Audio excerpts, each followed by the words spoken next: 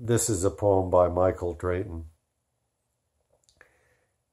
If he from heaven that filched that living fire, condemned by Jove to endless torment be, I greatly marvel how you still go free, that far beyond Prometheus did aspire.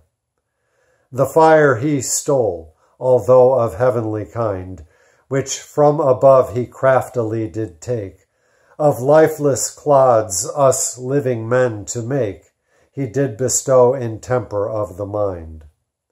But you broke into heaven's immortal store, where virtue, honor, wit, and beauty lay, which taking thence you have escaped away, yet stand as free as e'er you did before.